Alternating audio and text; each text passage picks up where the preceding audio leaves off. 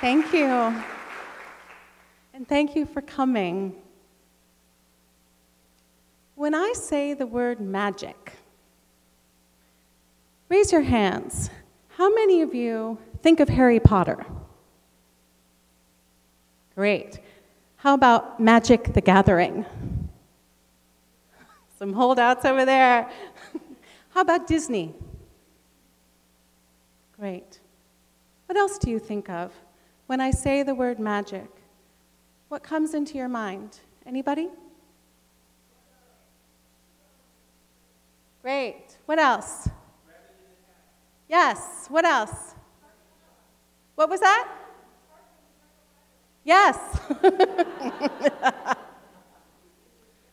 Oftentimes, when we think of magic, we think of witches and spells, incantations, esoteric traditions, Wicca and earth traditions, Houdini, Gandalf and Merlin, divination, Aleister Crowley, Elphaba, mysticism, the paranormal, and the occult.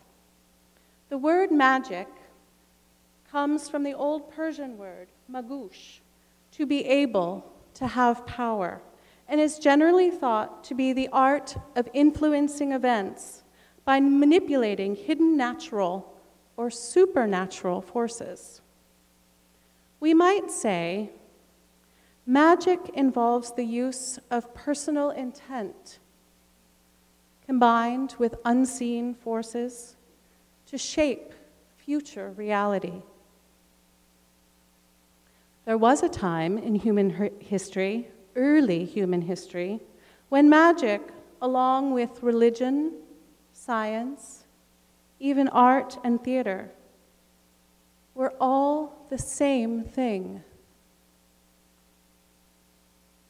Think about that. What are the qualities of magic? One of the essential ingredients of magic is belief in things beyond your own experience. Magic invites us into that which is unknown. It invites us to cooperate with the unseen, to align ourselves with forces of nature and with the beyond. Magic also makes the impossible possible. It taps us in to options from beyond ordinary consciousness. In comparison to our everyday realities, magic is often wildly creative and imaginative. Magic is transformative. It changes us. Sometimes, magic even has a quality of conversion about it, where we move from one state of being into another. When I was a kid, I needed desperately to believe in magic. I was orphaned at birth, and before I was 2 years old, I'd already had 5 mothers and had been a ward of the state of New York. I bounced from family to family, and by age 12, had become a ward of the state of California, too. You can imagine, I felt very alone, confused, and frightened by the unloving, unpredictable, and often violent environments in which I found myself.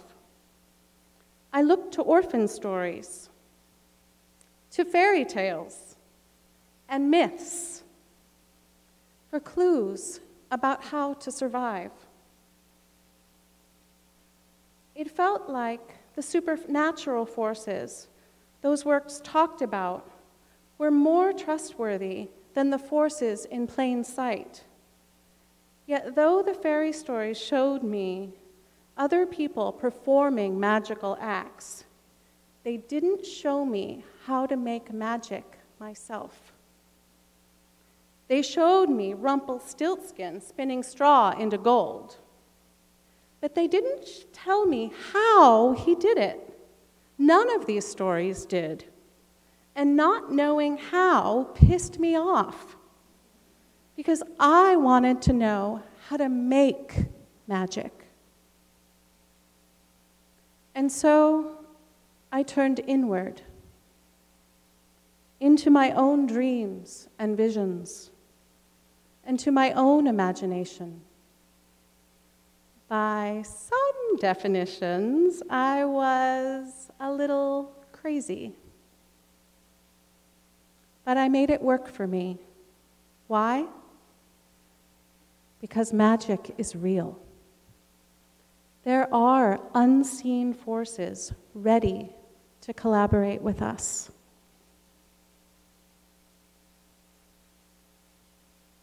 When I talk about my work, I like to say that I create magic in public spaces. Sometimes I say that I craft contemporary urban rites that unfurl in the secular sphere, or that I create large-scale, site-specific performances that transform civic landscapes into mammoth interactive stages, and that transport audiences into mythic narratives that take place in familiar or forgotten settings. My art practice begins with tuning into what Frederick Law Olmsted might call the soul of a place. I listen to woodlands, to sidewalks and beaches, and to public green spaces. And then I dialogue with civic agents at every level and include them in the spirit of the work. My art springs from images and sounds gathered from visionary experiences and dreams, which I mold into large-scale theatrical works that I call wonders. I weave fine art, live classical music, dance, sculpture, with disciplines unusual in contemporary art making, like dog training, baking, and boating, to create free performances that liberate public imagination, animate a city's best aspirations, and nurture the soul of place. My work is ephemeral. It only lasts a few hours. But I believe that places can be transformed by our actions, either for good or for ill. For example, when I say the word Columbine, you likely think of a place transformed by the violent actions of two deeply troubled young men. When I say the word Woodstock, you might think of 3 fabulous days in the summer of 1969. Gettysburg, the site of a bloody Civil War battle where Abraham Lincoln later made his famous address. Our actions in places create a sort of energetic signature or reverberation in a place, one that transforms how people think of that site and how they treat each other within it for long afterwards. In my work with my company, we aim to transform public spaces for public good into places that are inclusive and kind, places that foster cultures of generosity, imagination, and possibility. I think of this work as a kind of citywide North American magical realism. Here's some images from what's probably my best known work called Lullaby Moon. These free participatory performances took place on each new moon for an entire lunar year, beginning in the fall of 2008.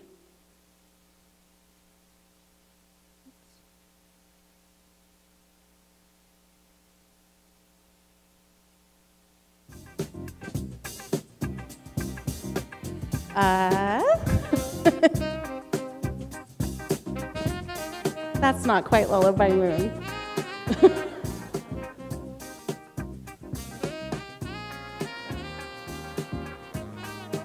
Dance party?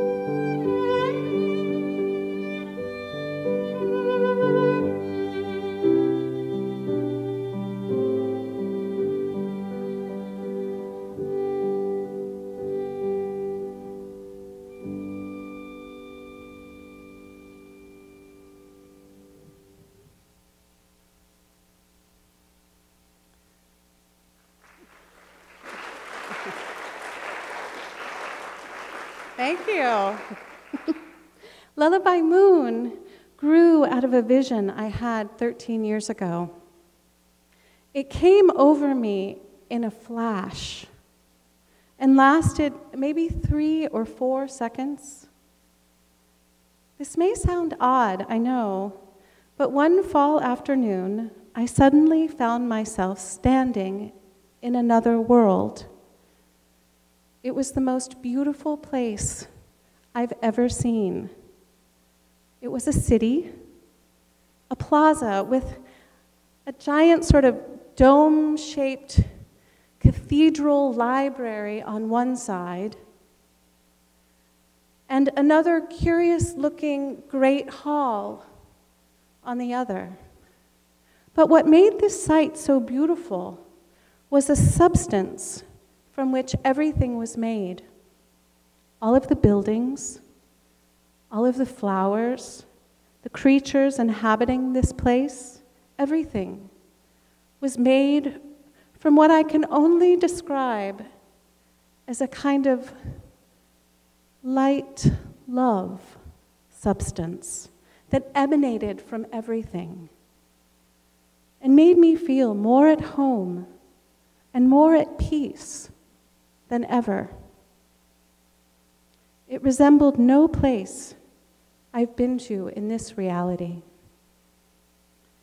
A few days after this vision, I started receiving messages from these otherworldly beings in the form of what I like to call holographic thought bundles. They weren't thoughts as we know them or ideas. They were coming from somewhere else, from these sort of equine mothers I call horse mothers, and these very jolly, long-eared, moon-drunk creatures, these grandmother bird beings, plus a whole family of what I could only describe as clocks. The gist of their message was this: they wanted to come into this world to give a series of blessings in Seattle. So I got right to work. This is what became Lullaby Moon. It took me a long time to translate the vision of the City of Light into something that was playable by actors and dancers in real time and space. And though the work is very visual and entails lots and lots of props and costumes, all of that is just a doorway into the real magic. The visual and musical sensibilities were crafted to bypass fear responses in the brain that keep otherworldly forces from getting in. Humans can be so wary of things appearing unfamiliar or people seeming other. So I employed a kind of soft-edged aesthetic nostalgia to help people pass through the veil, as they say, and gain passage into what I called the City of Light. The real work was figuring out how to train the performers, the musicians, and the whole creative and technical team to impart the spirit of love and quiet gentleness that epitomized these otherworldly beings. So I started experimenting with ways to create atmospheres of kindness, atmospheres permeated with a broad kind of love. Over the course of the year of monthly performances, I started to realize that something very special was happening. I started receiving letters from people, like this one.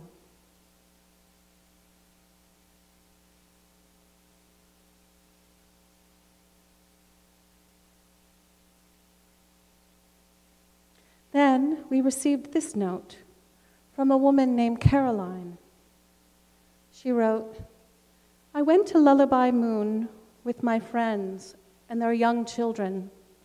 One of them, who is 3 years old, recently got adopted from Guatemala, where she spent most of her life in the basement of an orphanage. Because of that, her seeing is very bad, and she has difficulties relating with others. But then she heard the music and felt the Lullaby Moon energy, and she started dancing and was so happy the whole evening. Thank you, and all the Lullaby Moon people, for the wonderful work you're doing."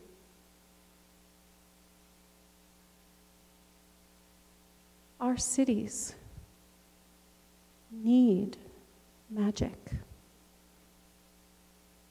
Seattle needs magic. Corporate culture and socioeconomic stratification have drained public life of the joys of what we once called community and replaced simple human kindness with stuff. When I walk around Seattle, I wonder, are we already under the enchantment of some powerful sorcerers? Bill Gates, Mark Zuckerberg, Steve Jobs? Or have we been ensorcelled by another potent spell, the spell of advertising, which would have us believe that buying that iPhone 7 or that new yellow Miata or another pair of Jimmy Choo pumps will transform us as if by magic and will at last be fulfilled? As much as I love Harry Potter. I gotta say, Harry learns he's a wizard, and what's the next thing that happens? They take him shopping. No secret oaths, no incantations. For his first magical rite of passage, he visits the bank and goes on a shopping spree. The French uber-intellectual Herbert Marcuse said, "Capitalism will co-opt everything except for obscenity." And now we know that he was wrong about that last part as well.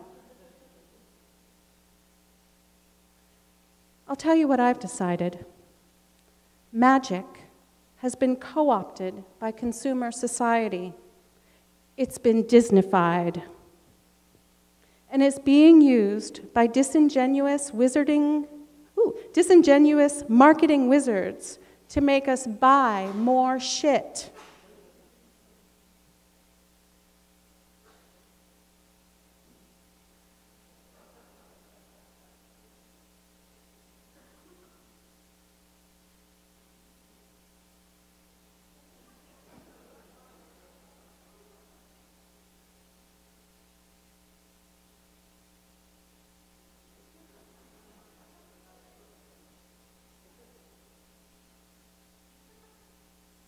And by so doing, they've stripped magic of most of its power to help us. Please understand, magic is real.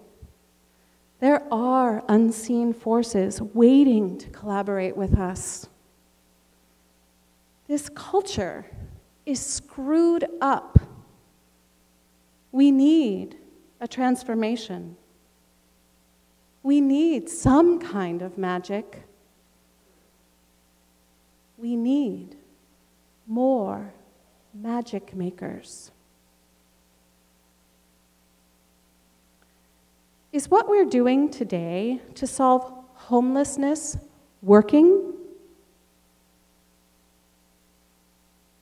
And the things we're doing to stop wars killing thousands of children across the world, are they working? And what about income inequality?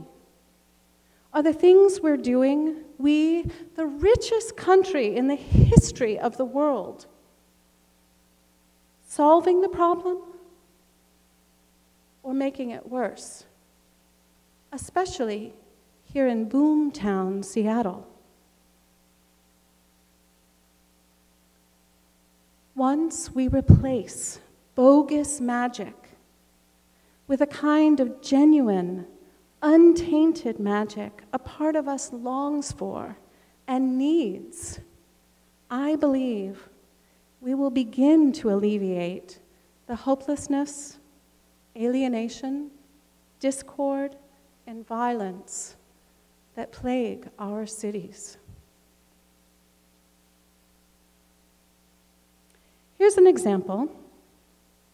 From 2012 and to 2015, I was artist in residence across the lake in Redmond, where I was charged with creating opportunities for that city's multicultural and extremely diverse population, comprised of tech workers from all over the world, opportunities for them to come together in public space in ways that made everyone feel more a part of the community and more at home. When you walk down the street in Redmond, you hear people speaking Russian, Chinese, Tamil, Spanish, and Hindi. While Redmond wasn't a particularly violent place, it was subtly balkanized after hours. Our work there was an experiment in creating joyful, connected culture within a pluralistic, internationally diverse community. Dearly beloved, we have assembled here today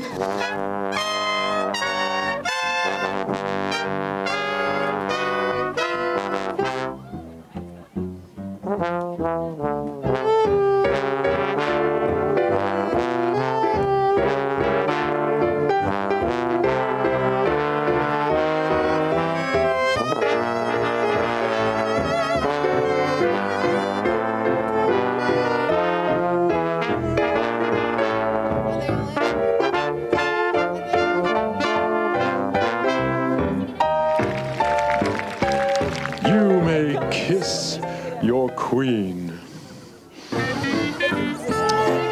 Sugartations! The maypole dance.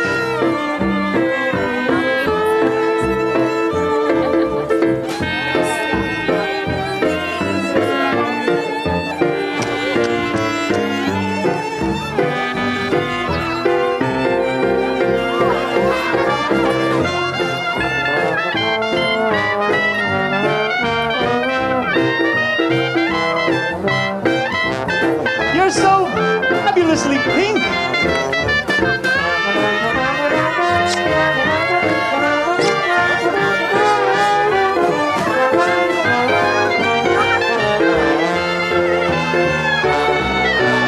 L is for the way you look at me. O is for the only one I see. V, it's very, very extraordinary. E is even more than anyone that you adore. And love is all that I can give to you. Love is more than just a game for two. Two in love can make it. Take my heart and please don't break it. Love made for me and love was made for me and you. Oh, Professor. That was lovely. If you brought a cake to share, say happy apple noon.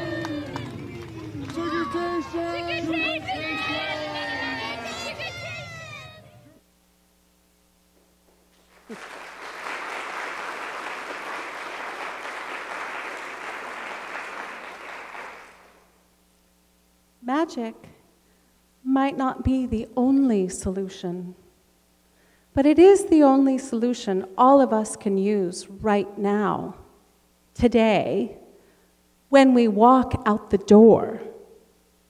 How do we, as city dwellers in the digital age, cultivate magic in our lives, in our neighborhoods, in our public places? Most magicians won't ever say how they do their magic, but I'm going to share with you how I make mine. We're going to do a tiny experiment in magic making. If you'll all stand up, please. And find a partner, somebody next to you or nearby.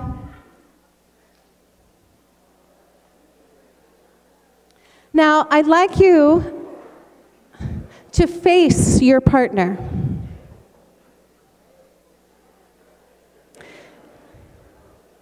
And so you're going to face your partner, and I'd like you to look into their eyes. It might feel awkward and kind of weird.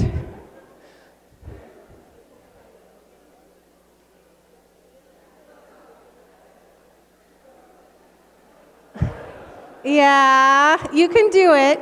So see what happens if you just breathe. you're just going to breathe. You're just going to breathe. We're going to do this silently. Just going to breathe. It's okay that it's awkward. It's okay that it feels funny or weird. Just breathe. Look into your partner's eyes, and without saying anything at all, I'd like you to invite them to see you, to be with you, so that you can be with them.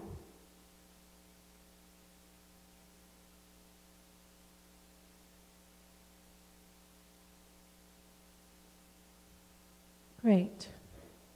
Keep breathing. Now, still in silence, I'd like you to notice something beautiful about your partner.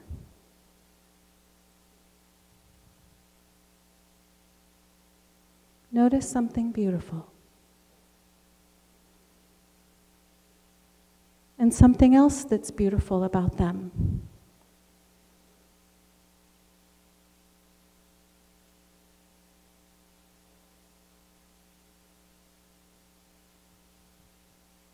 And another thing that's beautiful about your partner. Keep breathing. Now, silently, I'd like you to make a wish for your partner. Wish them good health, or happiness, or kindness, or joy this very day.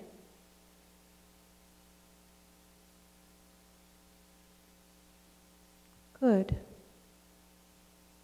Now keep going with that.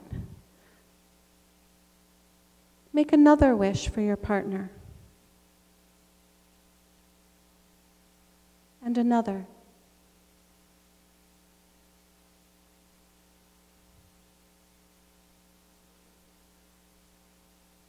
Wonderful. Now, let go of that and close your eyes.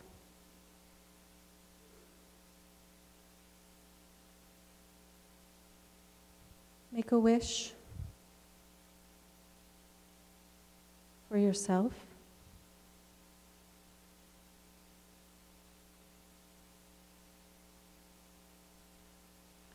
And one for all of us, including all of the people working behind the scenes who made this morning possible.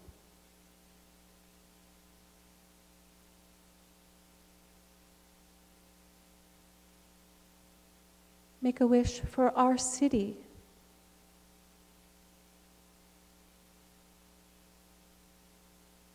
One for this whole wide world.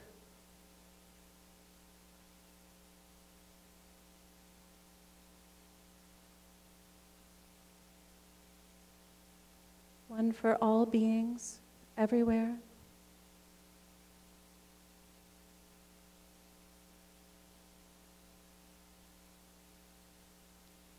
And one more for you.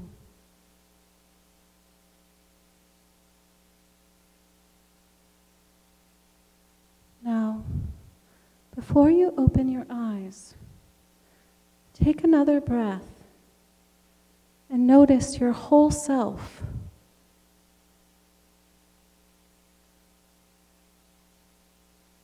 Notice the spirit of this place.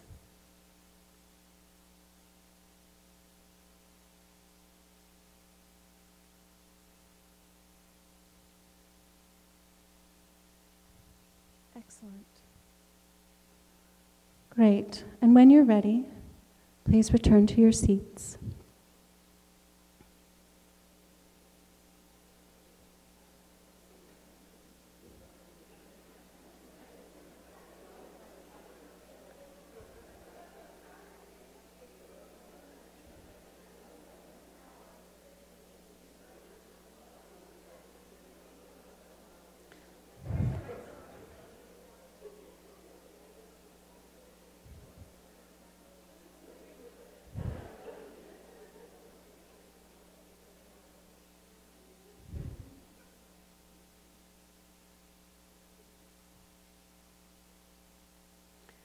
Changing the world begins with the habit of looking at each other with loving eyes. It's the first lesson in magic I teach my performers. And through weeks and months and even years of rehearsals, they learn to do it genuinely, reliably, and from the heart. As vital as this is in my shows, it spills over into the rest of their lives. Those unseen forces waiting for us? Gandalf himself would also insist. They are love, everyday kindness, compassion. These are the foundation of true magic. They make the impossible possible. You may think this sounds naive, but transforming our communities and eventually our world begins with being willing to look at each other with kind eyes, to see the beauty, the humanity in each other. It starts with each one of us. This is how good magic always begins, and how fractured communities can start to heal. Thank you.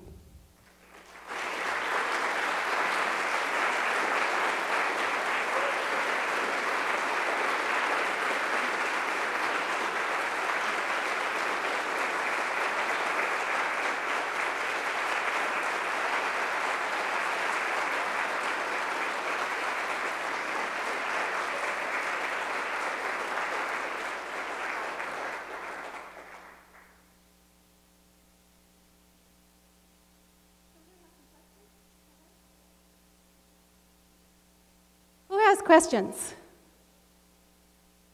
Yeah? Oh, I love that you asked that. So right now, I am artist in residence at ACT Theater here in Seattle. It's a project funded by the Doris Duke Charitable Foundation, where we are looking at the intersection between theater, technology, gaming culture, and the quality of public life. It's a big puzzle, and I have formed a 20-person think tank at ACT comprised of, all different kinds of artists, makers, dreamers, tinkerers, inventors, and we are, my project there is a 15-month project, so it really is a dreaming time for us, and one of the reasons why I'm so glad you asked was because we are looking for collaborators. And if you are interested in being in conversation and in dialogue with us, and civic forces to create new possibilities around engagement in public life, I would love to hear from you. This is my personal invitation to you, and this is how you reach me. So please do, if you are at all curious, be in touch. I would love to hear from you. Yeah, up in the back?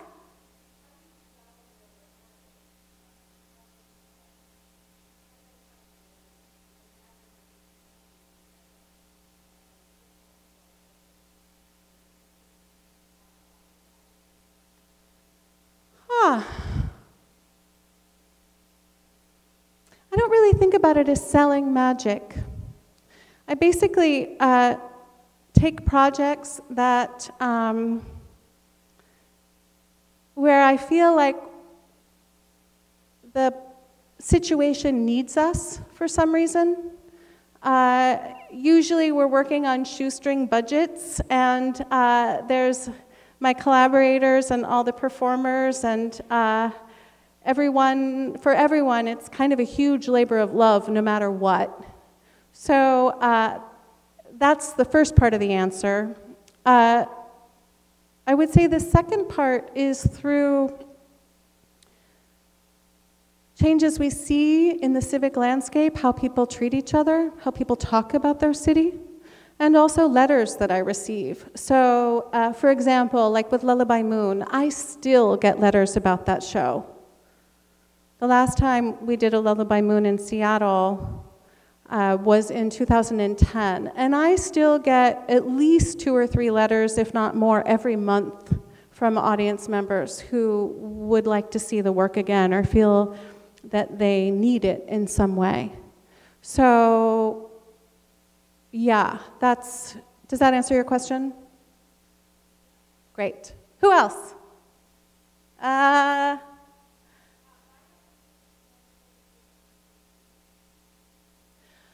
Well, it's a lot of work.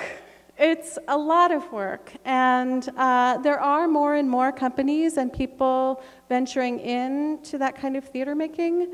I think especially when you're working in a site specifically in the public realm, there's a huge amount of safety issues that have to be attended to because the most important thing is we keep everyone safe. It's a lot of work. It's a lot of schlepping and involves a lot of dialogue with civic agents.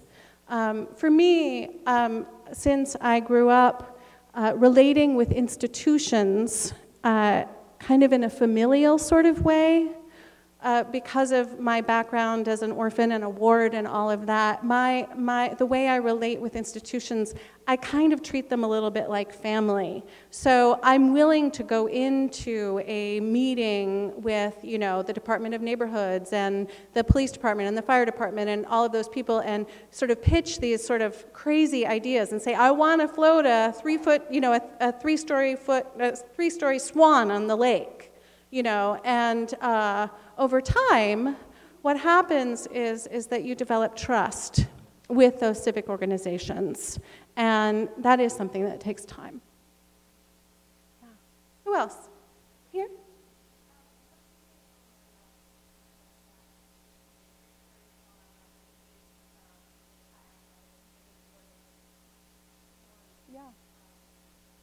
Yeah, that's a great question. Well, the first answer is that I did a lot of personal work, decades of looking at myself and overcoming lots of grief and listening to sort of those deep yearnings around what the gifts that I might have to give really are. The other answer, I would say, has to do with skill building. So I'm a classical singer and a theater artist and a sculptor, and also have to use a lot of kind of interpersonal skills to do what I do, to lead large groups of people or to deal with cities. And then I also, but you know, even then, even when I had these visions and I knew that I was supposed to do this work, it was really challenging, especially when I first started, because it felt like a lot of Lucia and sort of too much to put out there. It was too big, too much, too yada, yada, yada, yada. And I felt really shy about it. I didn't know that it was okay to be that big or to take up that much space or to really reveal who I am as a person and an artist in that way, and also to invite tons of other people into that vision. So I did a little writing about this actually for Creative Mornings, where I really remember I was in the bathtub sort of struggling with all of this, doing a singing practice that I do, and suddenly it really just kind of came to me that if I move towards my big dream, if I live that other people, other girls or women or misfits or men or people who feel like they don't belong or feel like they're orphans or whatever, that maybe they will have the courage to live their big dreams too. And that was what gave me, it was almost like that idea was larger than my fear. And I felt like if I moved toward that, then I was doing my part towards building soulful society. Who else? Yes.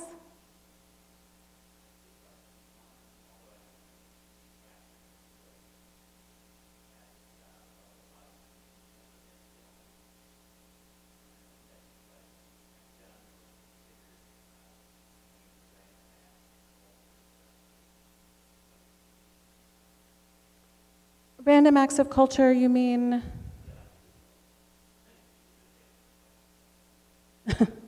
Lullaby Moon, so documenting site-specific work is a real issue, especially when trying to get grants and so forth.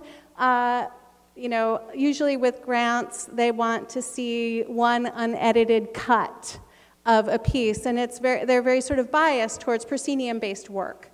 So when you are making work that covers square miles of the civic landscape, it's very challenging to document that. Also, I have this thing about not necessarily wanting the photographers to be so close to the action. You know, if they're going to be there, if they're going to get that close, then they need to come to rehearsal and have a costume. And in fact, the camera obscura character, that was inspired by a certain photographer, a friend of mine, who likes to get in on the action. Yeah. Something else? Yeah.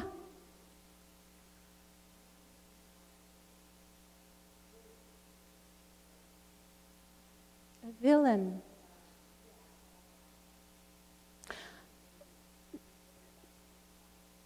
You know, I would say that that contemporary culture is the villain, and that sort of disjunctive moment is between ordinary reality and extraordinary reality. And so, in that sense, each audience member / participant is their own protagonist in the narrative. And I think about it as world building, and I'm really interested in doing what I can to foster peaceful society. I think that we have enough images of violence around us all the time, and I'm interested in fostering a culture of gentleness. So, not so much. Anything else? Yeah. I would love to. Yeah, the scale of the work is pretty big. It takes a lot to move things around. But if there are cities that are interested, I would be absolutely happy to have a conversation. Yeah. Yes.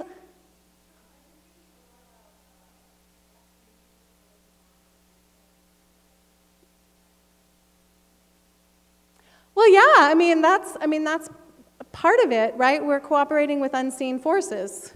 So sure. Yeah, I think, you know, as I said in the beginning, there's, in early human history, magic and religion were really the same thing. Yeah.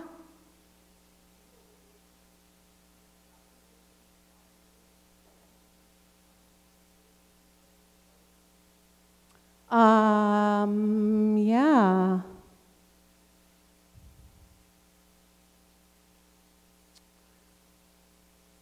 Can you get a little bit more specific about that question?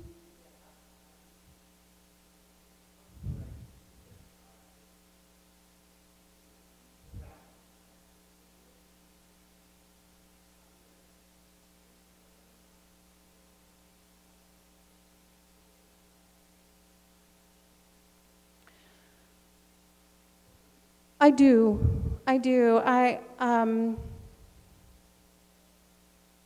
Sometimes it's by the absence of problems. You know, other times it's through moments.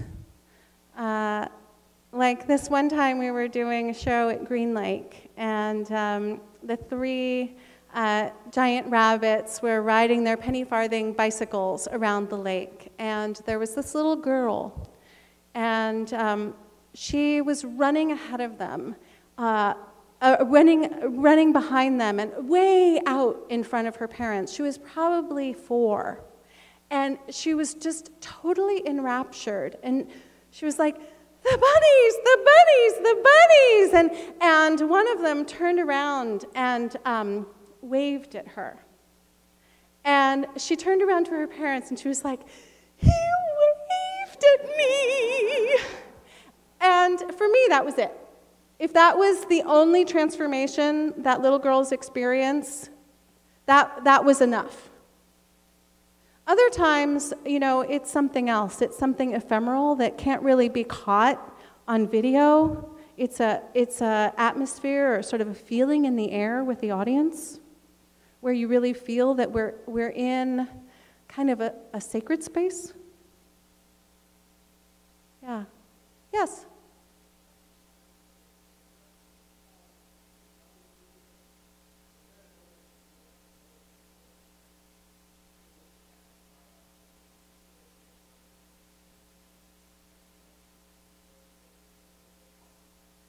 Well,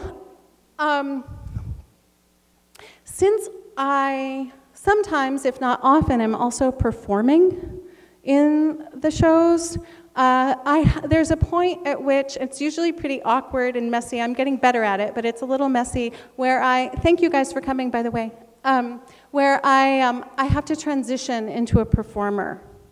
And that's when I let go of myself as a director, and I step into myself as a character in the performance, and in which I have a lot of work to do. So if I'm performing, that's really the path that I'm taking. If I'm not performing, no, I'm sort of keeping a kind of a unified field of attention over the whole performance and really sort of sending my love and good wishes to the audience. So I'm working pretty much no matter what. Yeah. Anybody else? Yes.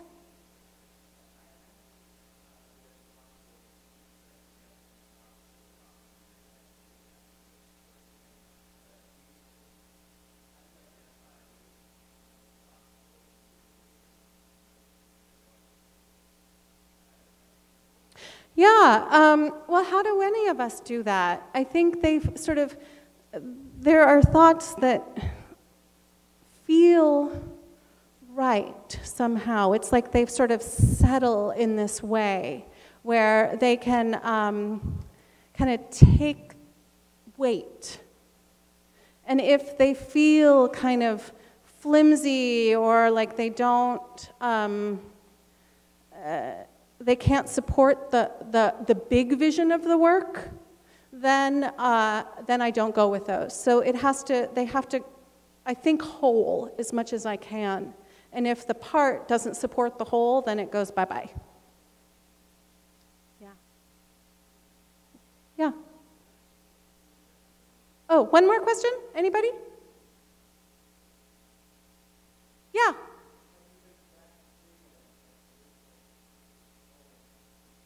Yes, I have.